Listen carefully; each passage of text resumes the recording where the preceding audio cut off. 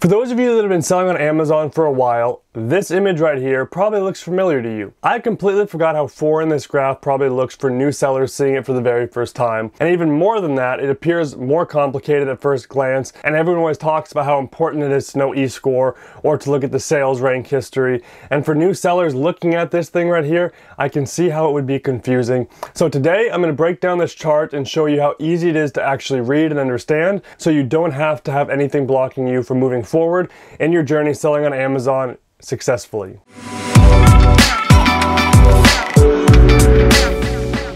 What's going on? My name is Matthew Osborn, and this is the first video I'm going to call a 3-minute Thursday. I've come to the realization recently, you guys don't come to my videos to hear me and my interests, but you do come to these videos in order to get value that you can hopefully apply to your life and your business. So I'm making it to the point as quickly as possible. Everything I'm saying right now sounds like I'm procrastinating on getting to the point of this video. So here's the 3-second breakdown on the new 3-minute Thursdays. Every Thursday I'm going to put out a roughly 3-minute educational video explaining a topic in the simplest way possible. This way people selling or people new to selling on Amazon or entrepreneurship can come here, click on a 3-minute Thursday video, knowing they can get their question answered quickly and efficiently without needing to watch a 1.5-hour training webinar like we normally do. So with that said, let's throw 3 minutes on the clock and explain eScore and sales rank. By the way, this is completely an idea stolen from Peter McKinnon's 2-Minute Tuesdays. I just needed 1 more minute and 2 more days to get my point across.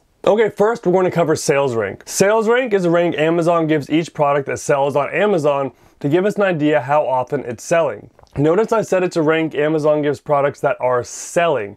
This is because if a product is listed on Amazon and has never sold a single item, it will not have a sales rank. That is just a fun little fact for you. Alright, so product sells on Amazon and Amazon gives it a sales rank. Is that the same for all products? Great question, and the answer to that is no. Amazon gives products a sales rank based on the product category they are in. So for example, sales rank for books is only for books, and sales rank for toys is only for toys.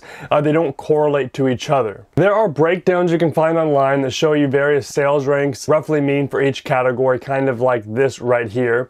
Although in this video, we're going to talk specifically about sales rank for the book category and keep it simple. Sales rank does not show you how many items have sold of a particular product. Amazon does not release that information. Sales rank shows us how popular that item is in relation to the other items in the same category. So a sales rank of 100,000 means all the books sold on Amazon, that particular book ranks about the 100,000th most popular. Now, that's not that it sold 100,000 copies. Very different things. Now, on to one of the most important parts of the discussion. How do you even find sales rank, or how do you see a sales rank graph? Because that's very important for this discussion right here. So within the Amazon Sellers app, you can search for products and see the sales rank right on the screen.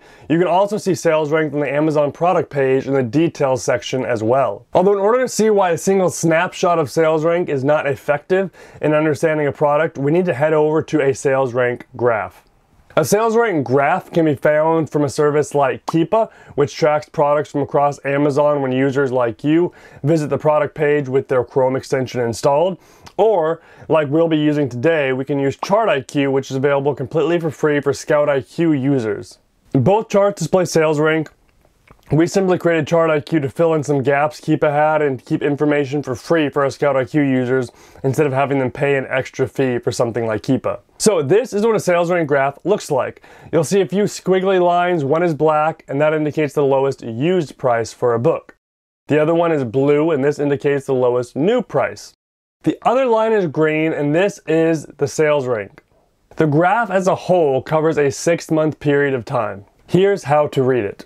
Each time sales rank goes down signifies at least one sale has been made. For example, in this chart, we can see it climb and then it dips to around 100,000, then it climbs, then it dips to around 100,000. A rule of thumb for books is that when a sale happens, regardless of whether it's currently a sales rank of 500,000 or 2 million, it will drop to around 100,000. Okay, if a book sells multiple copies in a day, it will drop below 100,000. A sales rank of 100,000 means it just sold. Sales rank of 1 million means it sold between 5 and 7 days ago roughly. 2 million means it sold a month ago, and it keeps getting longer and longer as the sales rank continues to climb and climb until another sale happens and it drops again. Here's how you can get into trouble with sales rank. Okay, take a look at this book right here. This book sells for around $25. If you scan this book on May 11th, you'd never buy it. You'd see a sales rank of 5 million and say this book hasn't sold in half a year. I think I'll pass. Although what happens if you scan this book on May 19th, right after it's had a sale? You'd see a sales rank around 200,000 and say, hey, I'll buy it. A sales rank of 200,000 means it recently sold. I can make a decent profit.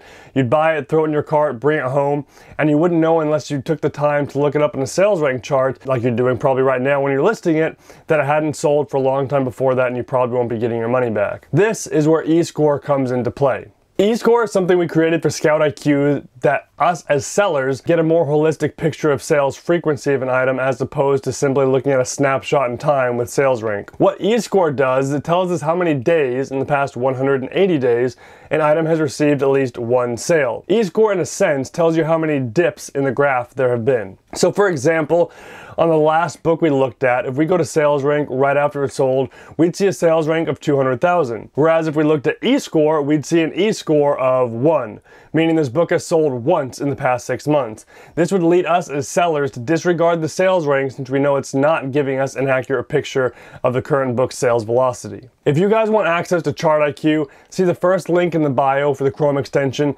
And if you want the ability to see eScore, simply sign up for Scout IQ at scoutiq.co. Be on the lookout for another 3-Minute Thursday next Thursday, and I will see you then.